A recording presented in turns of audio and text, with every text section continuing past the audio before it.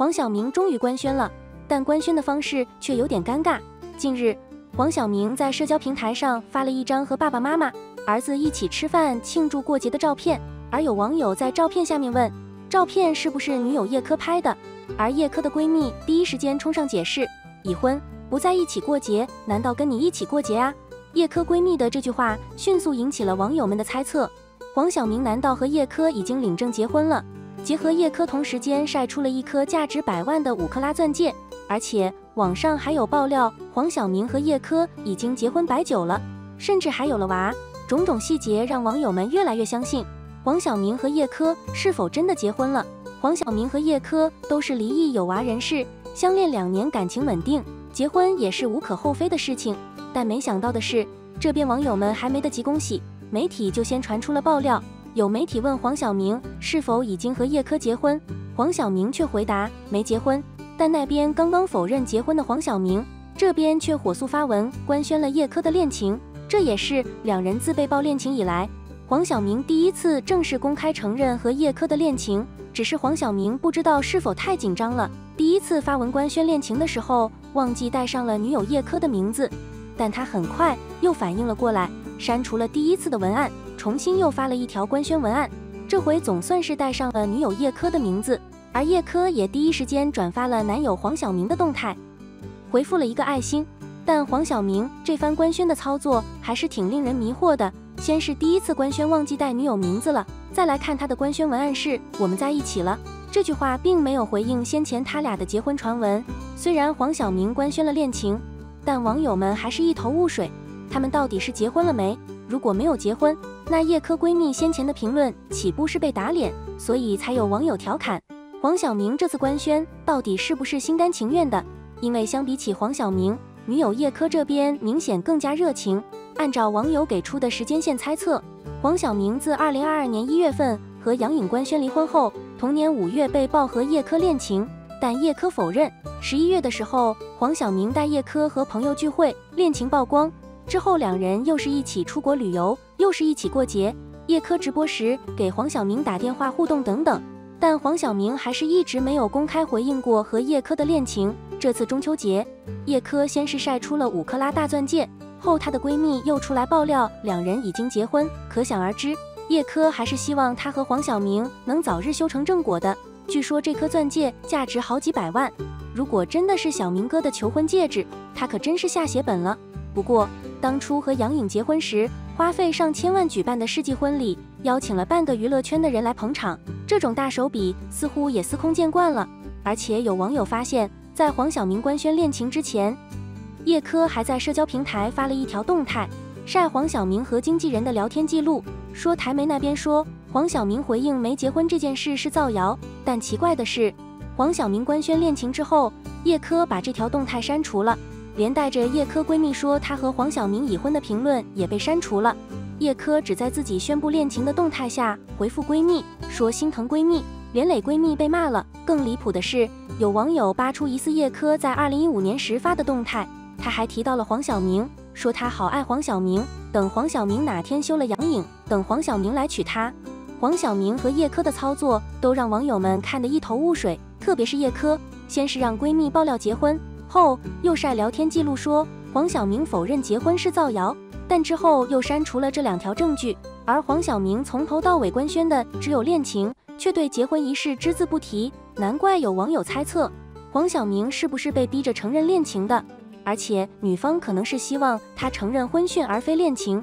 当然了，这些还只是网友们的猜测，真相还得等黄晓明和叶柯2位当事人揭晓呢。有网友扒出叶柯晒出的这款钻戒，似乎和杨颖当初结婚的那款很像，不知道他是刻意选的这款，还是黄晓明的眼光呢？网友忍不住打趣说，这钻戒和前妻那个差不多大，都是5克拉多点，但这女的真的败好感，一直在互联网暗戳戳的秀。据说叶柯现在住的小区和杨颖还是同一栋楼，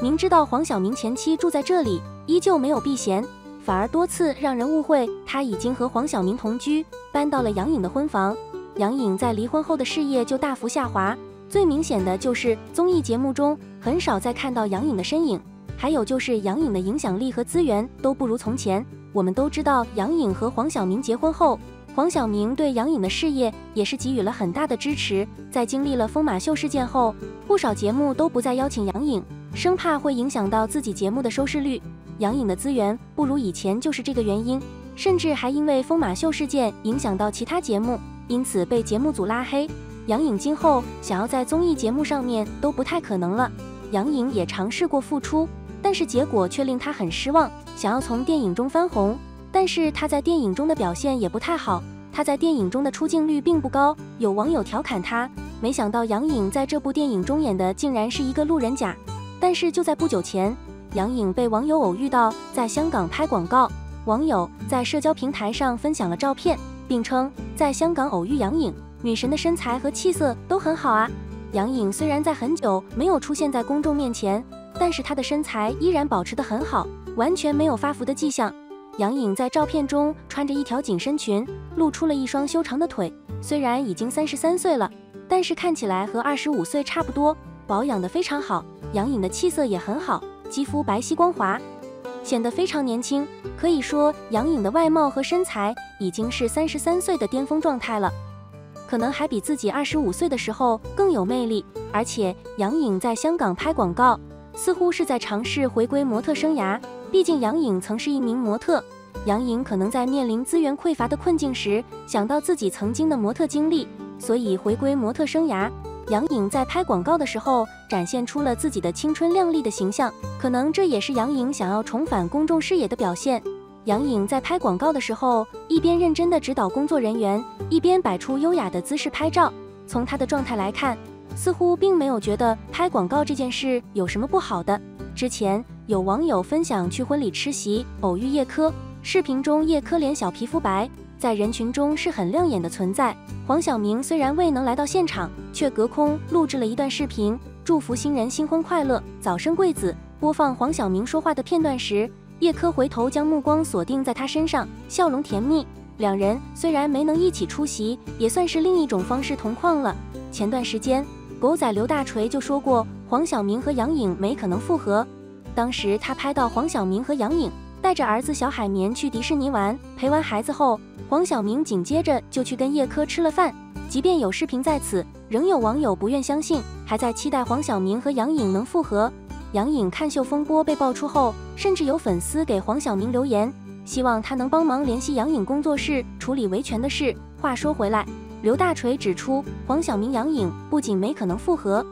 还否认了之前叶柯是第三者的传闻。他说叶柯没有霸占杨颖的婚房，二人之前住在同一栋楼。对此，网友们觉得奇怪，感觉有种此地无银300两的意思，住同一栋楼就很微妙。而且叶柯和杨颖有些撞脸，都是大眼睛小尖脸，不过对比来看，杨颖更有辨识度，叶柯不太能让人记得住。实际上，黄晓明与叶柯恋情被传了很长时间，双方都沉默了许久。很多杨颖粉丝指责叶柯破坏人家家庭，他终于回应否认是第三者，但没说是否有和黄晓明谈恋爱。此前就有狗仔拍到黄晓明和叶柯多次在一起，包括出国旅游和外出约会等等。黄晓明的衣服上还带有女友名字的缩写，秀恩爱不要太明显。狗仔调侃称，小明哥还是这么会精打细算，和叶柯约会穿带有他名字的毛衣表示爱意。以前和杨颖恋爱的时候，送对方一个2手的兰博基尼，如此节俭，真是会过日子的人。事实上，关于黄晓明和叶柯的恋情，大部分人并不看好。有人觉得黄晓明眼光堪忧，认为叶柯科技感很重，网红脸缺乏辨识度，没有前期耐看。直到现在，只要叶柯一发动态，评论区都会说他不如杨颖。不过叶柯似乎看得很开，他很少理会这些评论，专注享受生活，美食旅游一个不落。